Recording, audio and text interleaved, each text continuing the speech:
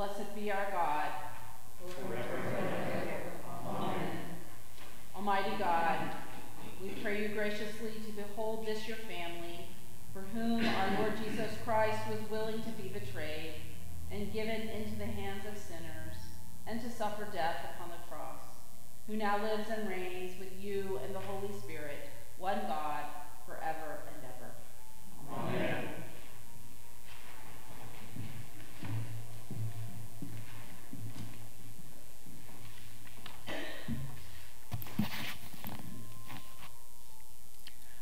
A reading from the book of the prophet Isaiah. See, my servant shall prosper. He shall be exalted and lifted up, and shall be very high. Just as there were many who were astonished at him, so marred was his appearance beyond human semblance, and his form beyond that of mortals, so he shall startle many nations. Kings shall shut their mouths because of him, for that which had not been told them they shall see, and that which they had not heard they shall contemplate. Who has believed what we have heard? And to whom has the arm of the Lord been revealed? For he grew up before him like a young plant, and like a root out of dry ground. He had no form or majesty that we should look at him, nothing in his appearance that we should desire him. He was despised and rejected by others, a man of suffering and acquainted with infirmity. And as one from whom others hide their faces, he was despised, and we held him of no account. Surely he has borne our infirmities and carried our diseases, yet we accounted him stricken, struck down by God, and afflicted.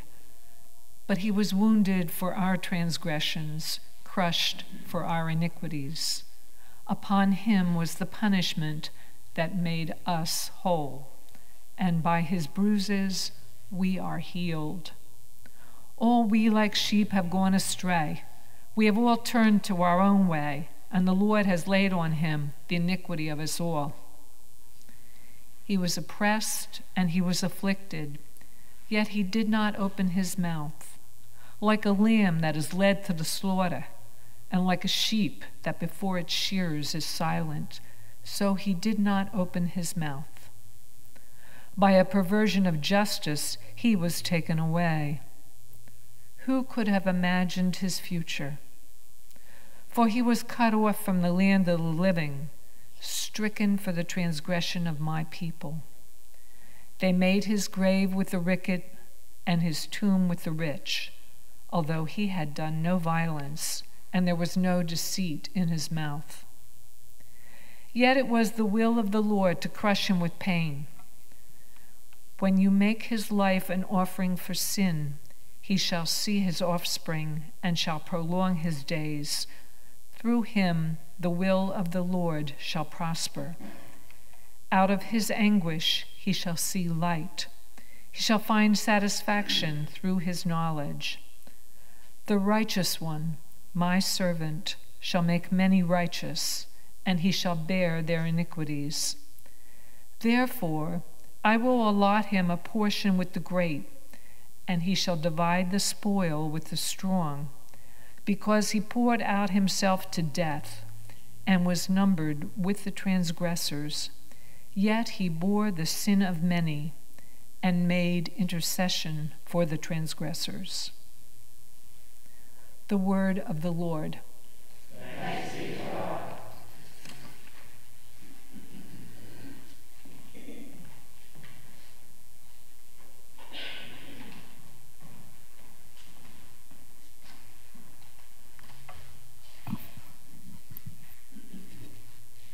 Please join me in reading the psalm responsively by half verse. My God, why have you forsaken me? And also far from my God, and your words on my lips. Oh my God, I cry in the daytime, but you do not answer. By night as well, but I find no rest. Yet you are the Holy One. Enthroned upon the praises of Israel. Our forefathers put their trust in you. They trusted and you delivered them. They cried out to you and were delivered. They trusted in you and were not put to shame. As for me, I am a worm and no man. Scorned by all and despised by the people. All who see me laugh me to scorn. They curl their lips and wag their heads, saying, He trusted in the Lord, let him deliver him. let him rescue him, did he delight in him. Yet you are he who took me out of the womb. And kept me safe upon my mother's breast. I have been entrusted to you ever since I was born. You were my God when I was still in my mother's womb. Be not far from me, for trouble is near. And there is none to help. A reading from Paul's letter to the Hebrews. This is the covenant that I will make with them after those days, says the Lord. I will put my laws in their hearts, and I will write them on their minds. He also adds, I will remember their sins and their lawless deeds no more. Where there is forgiveness of these, there is no longer any offering for sin. Therefore, my friends, since we have confidence to enter the sanctuary by the blood of Jesus, by the new and living way that he opened for us through the curtain, that is, through his flesh, and since we have a great priest over the house of God, let us approach with a true heart in full assurance of faith, with our hearts sprinkled clean from an evil consciousness, and our bodies washed with pure water. Let us hold fast to the confession of our hope without wavering, for he who has promised is faithful. And let us consider how to provoke one another to love and good deeds, not neglecting to meet together, as is the habit of some, but encouraging one another, and all the more as you see the day approaching. The word of the Lord. Thanks be to God.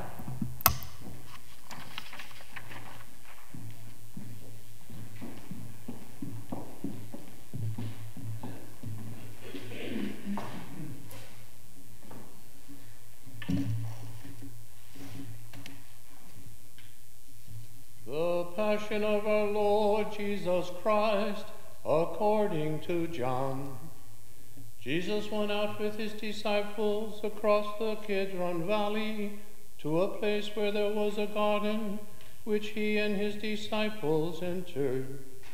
Now Judas, who betrayed him, also knew the place, because Jesus often met there with his disciples.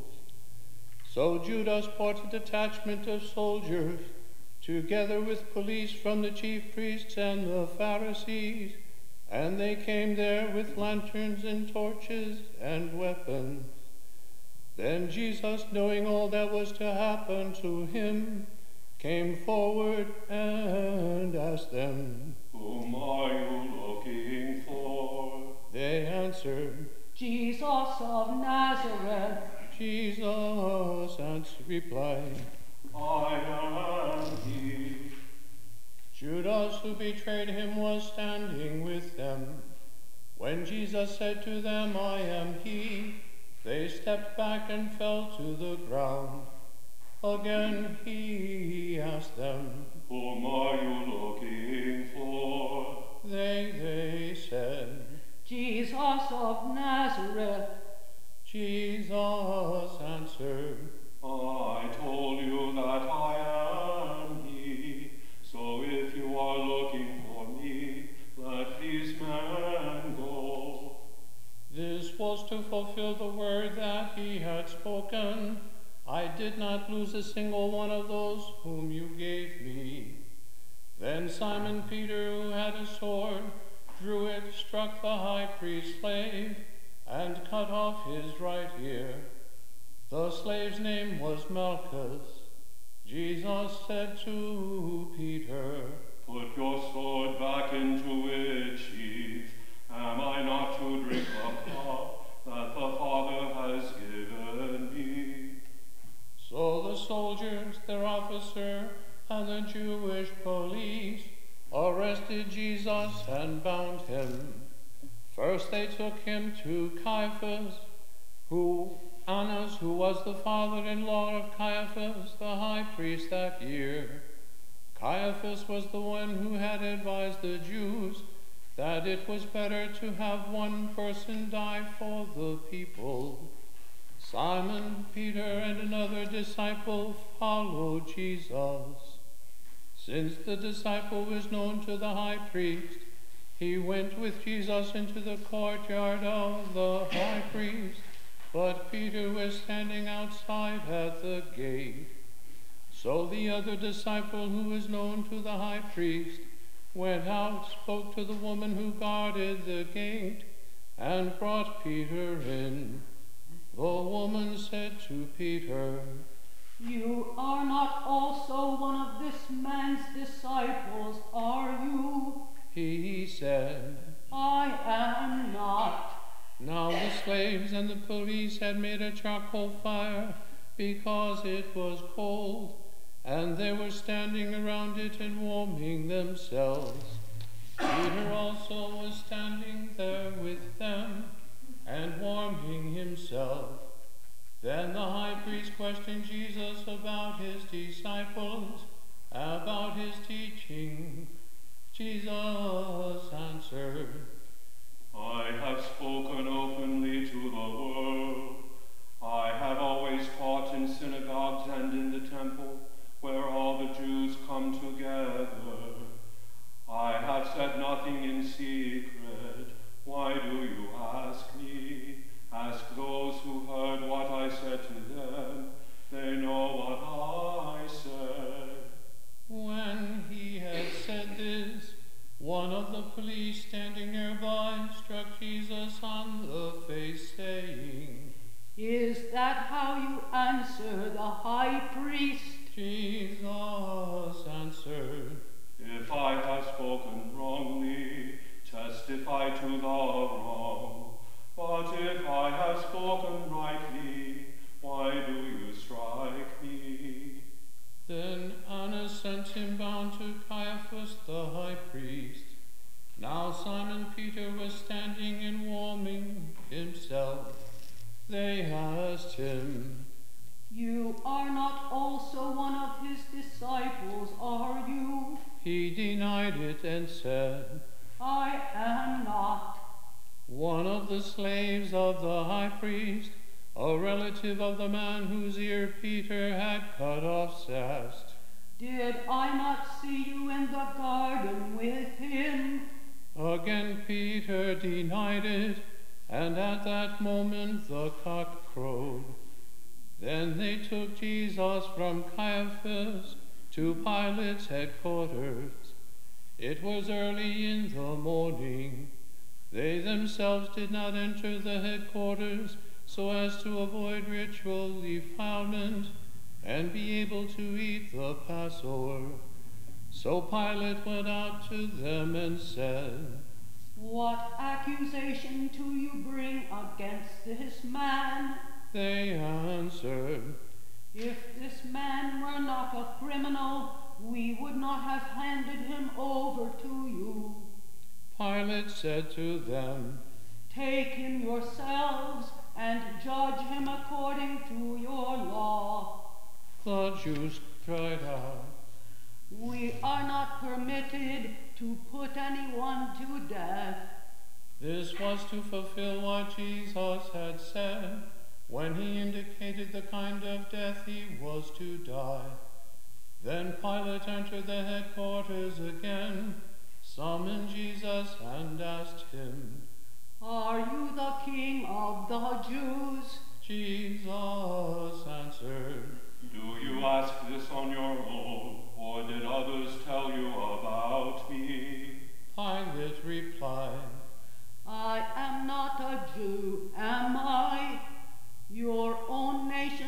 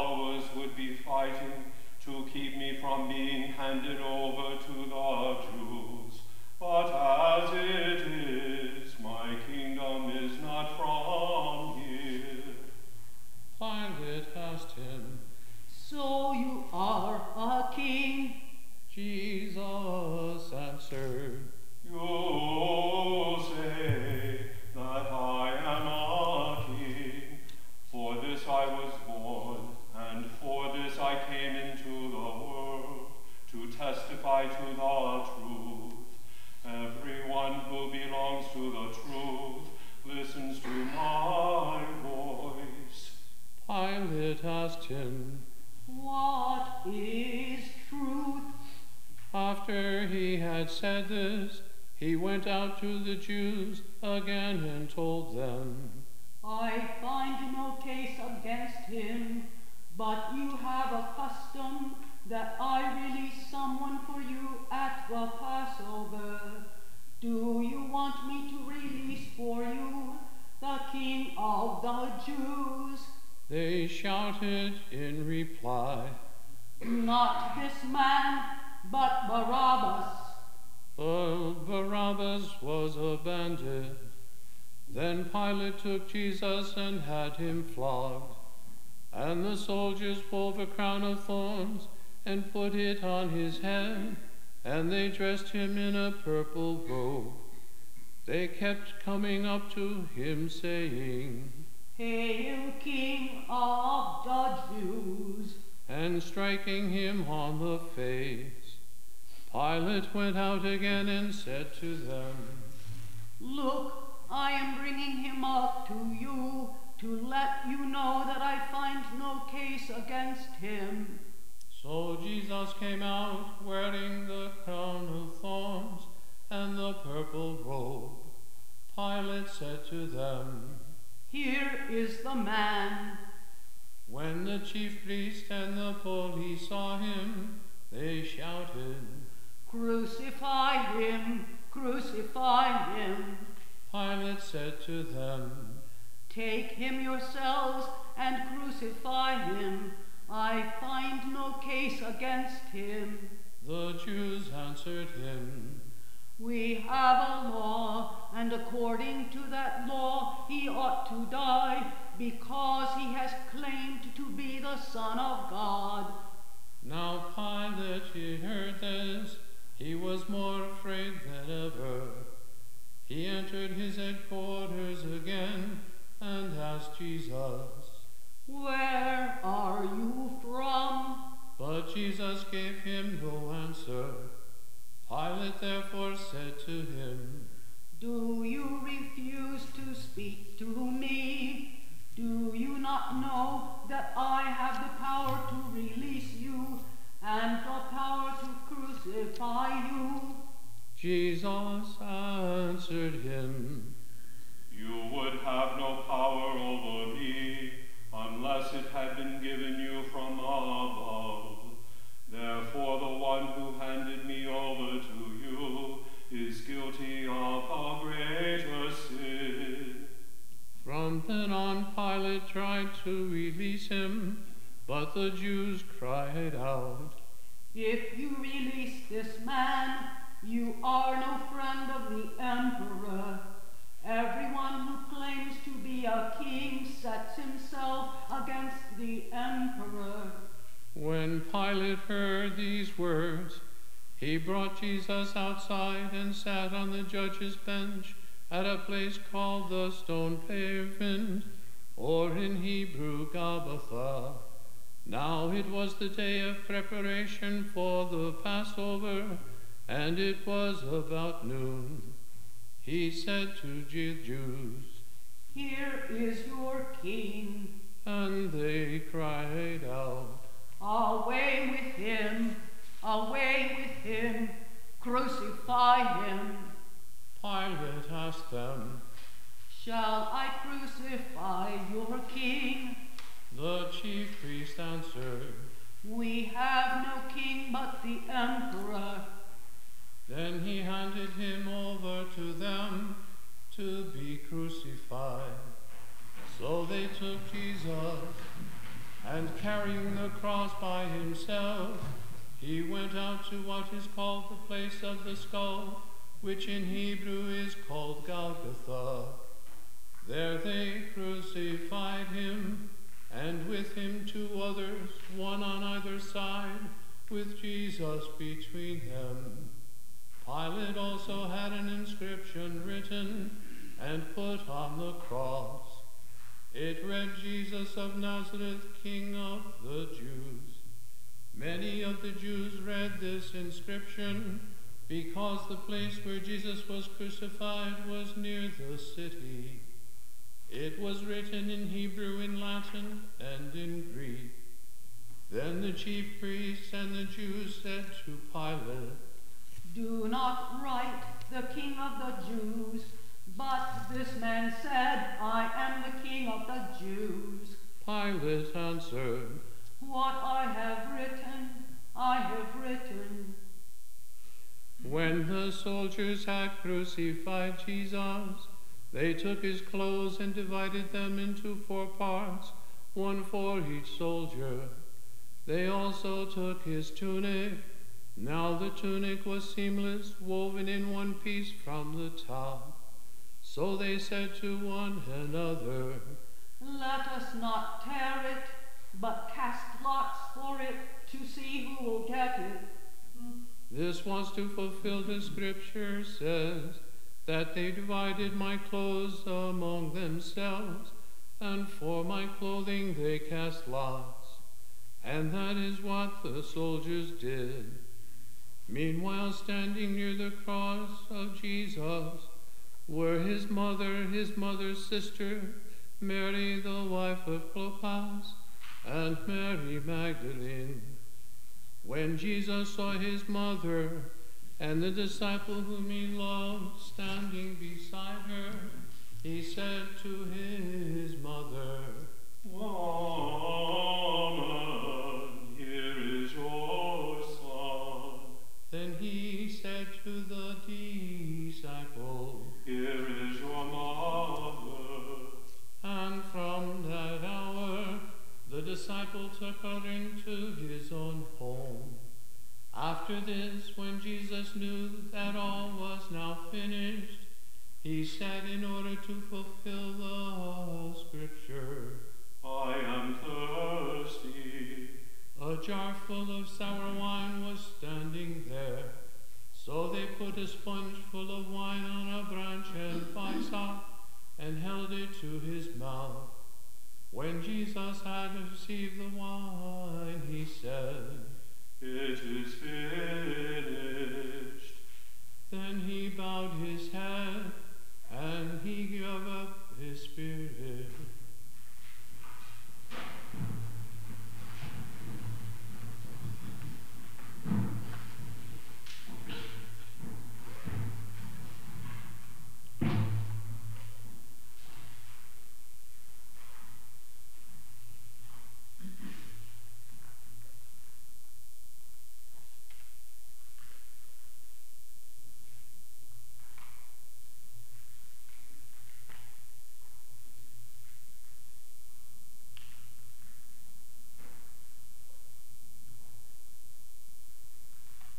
Since it was the day of preparation, the Jews did not want the bodies left on the cross during the Sabbath, especially because that Sabbath was a day of great solemnity.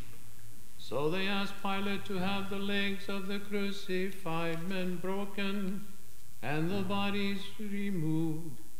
Then the soldiers came and broke the legs of the first and of the other who had been crucified with him.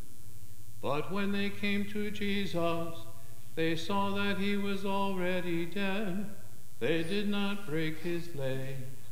Instead, one of the soldiers pierced his side with a spear, and at once blood and water came out. He who saw this has testified, so that you also may believe. His testimony is true, and he knows that he tells the truth. These things have occurred so that scripture might be fulfilled. None of his bones shall be broken. And again another passage of scripture says, "They will look upon the one whom they have pierced." After these things, Joseph of Arimathea, who was a disciple of Jesus, though a secret one because of his fear of the Jews, asked Pilate to let him take away the body of Jesus. Pilate gave him permission, so he came forth and removed his body. Nicodemus, who had first come to Jesus by night, also came bringing a mixture of myrrh and aloes, weighing about the body of Jesus, and wrapped it in the spices in linen cloths, according to the burial custom of the Jews. Now there was a garden in the place where he was crucified, and in the garden there was a new tomb, which no one had ever entered. And so, because it was the Jewish day of preparation, and the tomb was nearby, they laid Jesus there.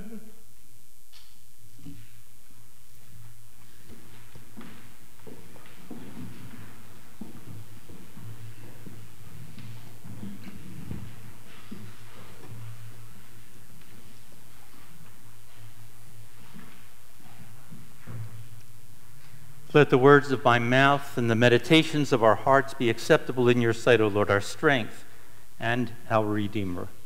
Amen. I spent some years as vicar of an inner-city mission in Pittsburgh. And one year, I asked my seminary student to preach on Good Friday. And you have to understand, when you have seminary students, they are so anxious to preach. They will leap at every opportunity. But Janet said, "No, thank you." I said, "Will you be out of town?" And she said, "No." I said, "Well, what is the problem?" And she said, "I'm not really a Good Friday kind of Christian. I'm more of an Easter Christian. I don't have anything to say for Good Friday." Now, you can guess that led to some conversation between the two of us for someone who wanted to be ordained in the Episcopal Church. I'm not a Good Friday Christian. I'm an Easter Christian. I look back on that and I can give her some credit for recognizing in herself something that I suspect many of us unconsciously hold to. She was young, she was healthy, she was attractive, she was popular, she was doing what she wanted, and besides that, she had the gospel. Besides that, she had the hope of eternal life. And I think many of us who live in relative comfort as far as the world goes maybe can fall into that same kind of complacency. We have all the good things of life, but we also have our faith in our salvation. Isn't it wonderful?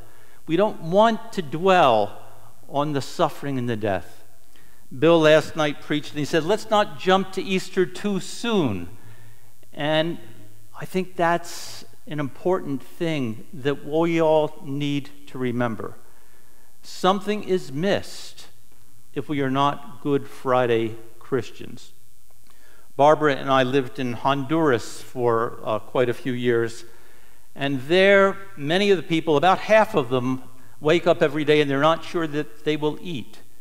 They go to thankless jobs, if they even have jobs to go to. They live in dangerous neighborhoods without water or electricity, and they live under a corrupt government. They understand Good Friday. It's important to it's basic to their spirituality. They do not take it for granted. So on Good Friday, right outside the street where we lived, hundreds of people would do a procession every year. And someone, of course, would be dressed as Jesus, and someone would be the centurion and Mary. And they would go along, and people from the church would have booths, and they would stop, and they would pray, and they would sing at each of the stations of the cross. It was integral to their spirituality. If we miss Good Friday, we're missing something integral to our spirituality. If we are only Easter Christians, then when something comes along that throws us off balance, when we have some sorrow, some loss, some sickness, some unexpected injustice, our depth of faith is not adequate to keep us on the right course. One part of being a Good Friday Christian is to have those deep roots of faith. And besides that, we also miss something very important. Just speculate with me for a minute. Let's say that on Palm Sunday, Jesus entered Jerusalem and he began to teach, and the Pharisees and the Sadducees and even some of the Romans were so impressed by the eloquence of his preaching and by the compassion he showed in his healings that they said, why don't you just stay here and we'll we'll start a ministry, and you'll be right here in the temple. And Jesus did that, and he stayed there for decades, and because he could turn water into wine, and because he could multiply bread and fish, he was never without. He was never in need. He was always popular. People would come from all over to hear him. And at the ripe old age of 100, he died in his sleep, having never been ill.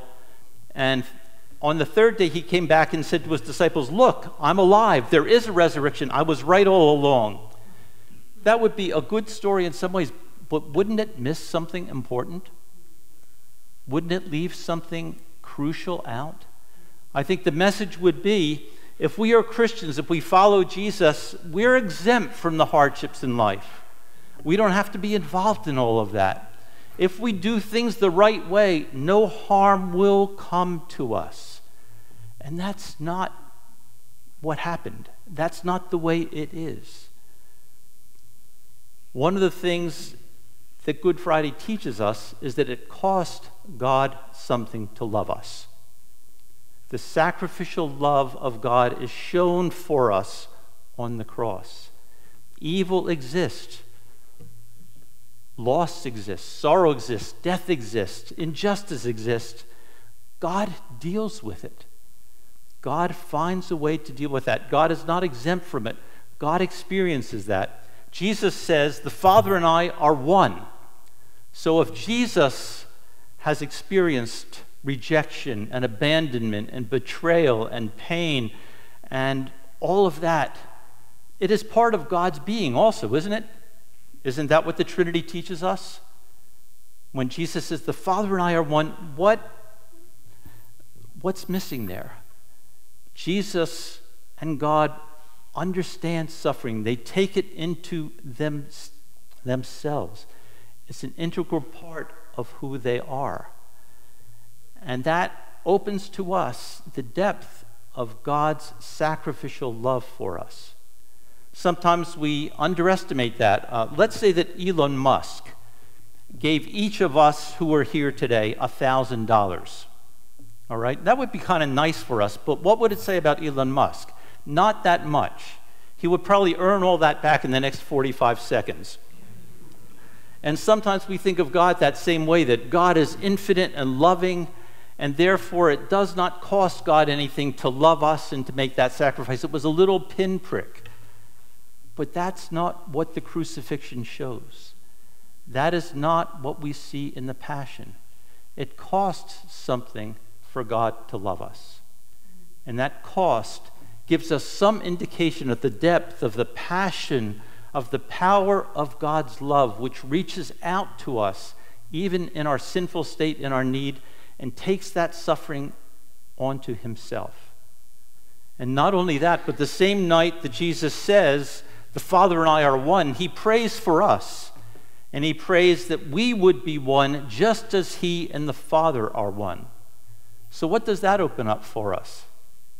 That means we are to have the same sacrificial love for one another that Jesus has for us. That we are not exercising our faith in order to be exempt from the sorrow and sin in the world.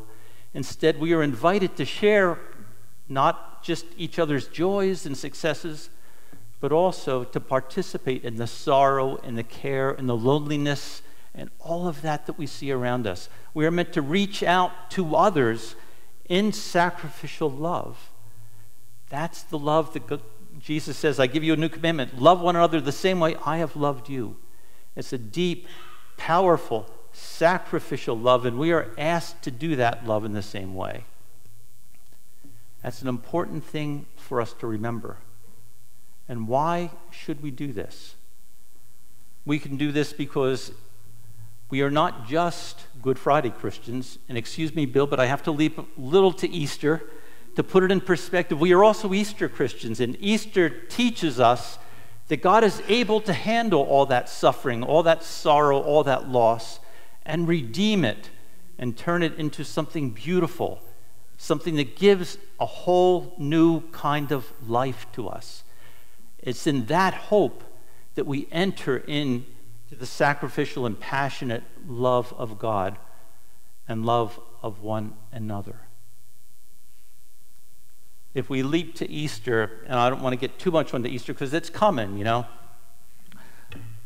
Just one example. Here is Thomas, and the scripture tells us that Thomas did not believe in the resurrection until Jesus appears to him and shows him his hands and his side. And it's interesting to me how Thomas reacts to that. Thomas does not look at Jesus' wounds and say, "Oh my God, let me get some bandages. That must really, really hurt." Instead, he bows down and says, "My Lord and my God." What does that tell us? That tells us that somehow those wounds have been turned into signs of glory. Somehow they've turned into signs of compassion and power and grace and forgiveness and new life. That's what Thomas sees. And that's what we see in Easter. We can take the suffering upon ourselves because it is transformed. And we see that even among ourselves, don't we? If you go to an AA meeting, the people who are most helpful at dealing with those who are struggling with addiction are the ones who have found their own way to struggle with it in a positive way, day by day by day. They are the ones who have been transformed and can provide encouragement and love and support. My childhood friend lost a beloved 4-year-old grandchild to cancer. And it was a real challenge to his faith. It really hit him so hard. But do you know what he does now? He is retired, but he spends all his time at St. Jude's Hospital for Children in Memphis, encouraging the children who are there, encouraging the parents, encouraging and praying with the grandparents. He knows what it is to go through that loss, but it has transformed him. It's given him a grace and a depth and a compassion that he did not have before.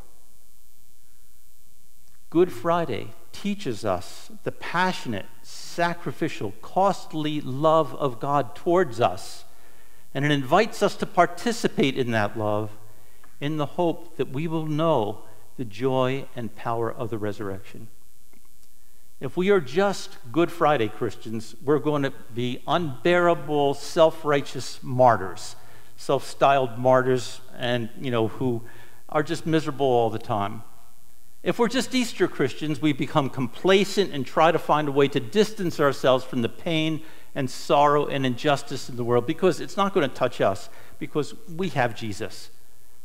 It's when we are Good Friday and Easter Christians that we can experience the fullness of the gospel. Christ has died, Christ is risen, and Christ will come again. Amen.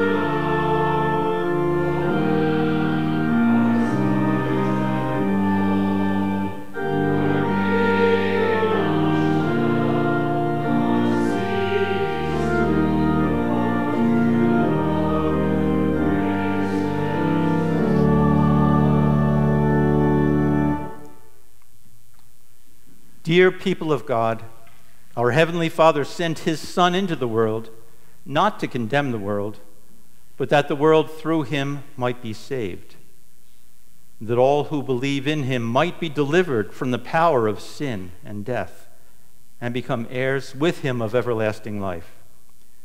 We pray, therefore, for people everywhere according to their needs.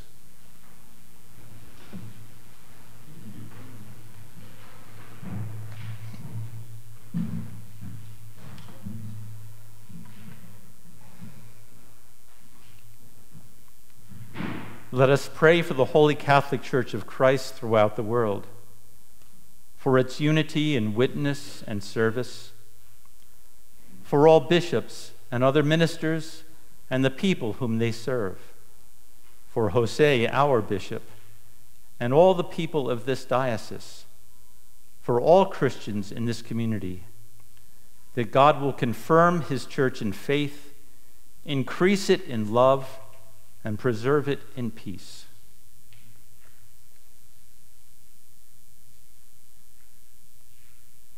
Almighty and everlasting God, by whose Spirit the whole body of your faithful people is governed and sanctified, receive our supplications and prayers, which we offer before you for all members of your holy church, that in their vocation and ministry they may truly and devoutly serve you, through our Lord and Savior, Jesus Christ. Amen. Let us pray for all nations and peoples of the earth, and for those in authority among them. For Joseph, the President of the United States, for the Congress and the Supreme Court, for the members and representatives of the United Nations, for all who serve the common good, that by God's help they may seek justice and truth and live in peace and concord.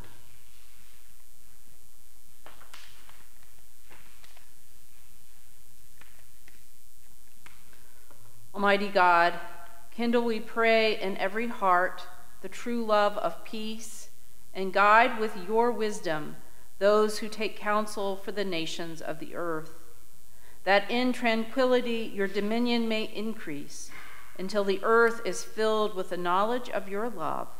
Through Jesus Christ our Lord. Amen. Let us pray for all who suffer and are afflicted in body or in mind, for the hungry and the homeless, the destitute and the oppressed, for the sick, the wounded and the crippled, for those in loneliness, fear, and anguish, for those who face temptation, doubt, and despair, for the sorrowful and bereaved, for prisoners and captives, and those in mortal danger, that God in his mercy will comfort and relieve them, and grant them the knowledge of his love, and stir up in us the will and patience to minister to their needs.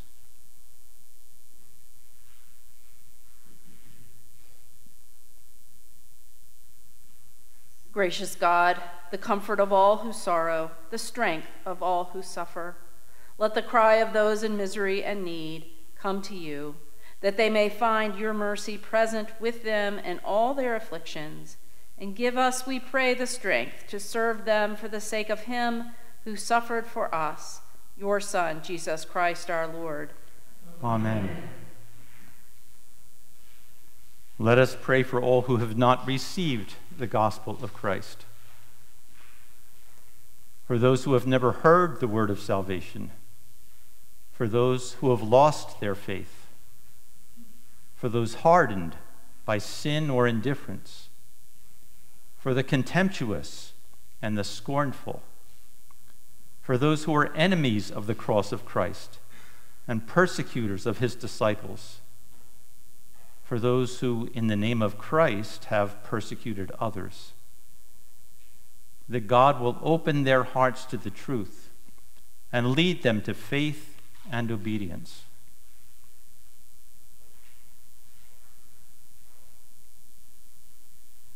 Merciful God, creator of all the peoples of the earth and lover of souls, have compassion on all who do not know you as you are revealed in your Son, Jesus Christ. Let your gospel be preached with grace and power to those who have not heard it.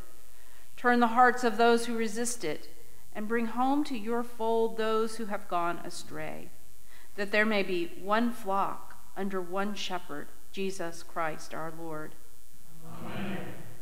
Let us commit ourselves to our God and pray for the grace of a holy life, that with all who have departed this world and have died in the peace of Christ, and those whose faith is known to God alone, we may be accounted worthy to enter into the fullness of the joy of our Lord and receive the crown of life in the day of resurrection.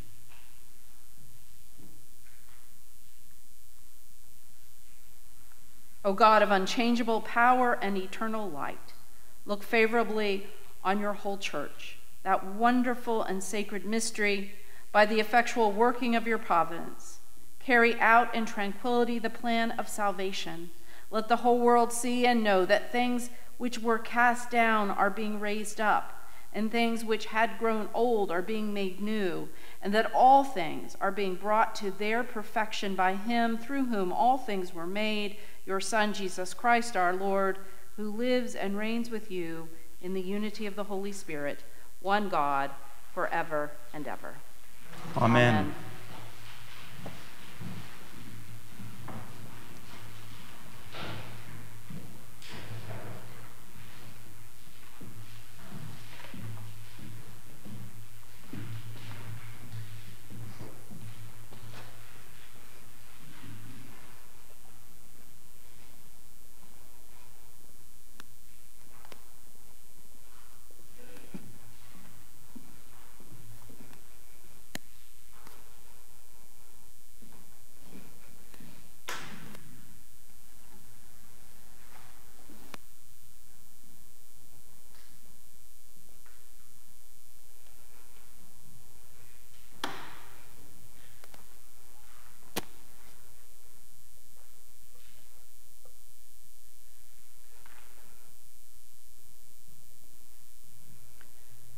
Behold the wood of the cross on which hung the Savior of the world.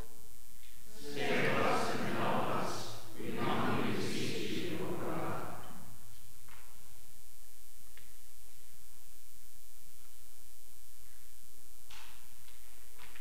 Behold the wood of the cross on which hung the Savior of the world.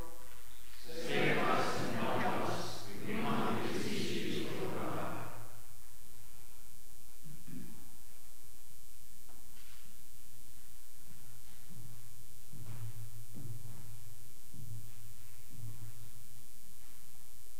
Behold the wood of the cross on which hung the Savior of the world. Save us and help us. We humbly beseech you, O God.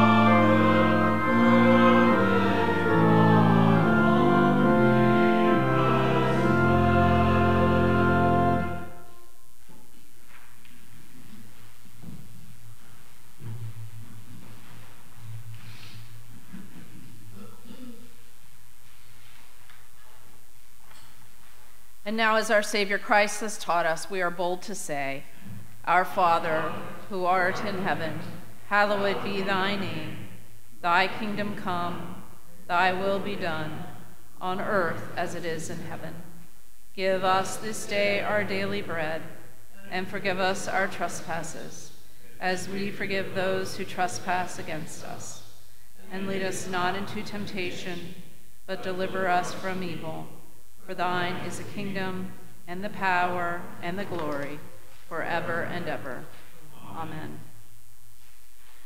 Lord Jesus Christ, Son of the living God, we pray you to set your passion, cross, and death between your judgment and our souls, now and in the hour of our death.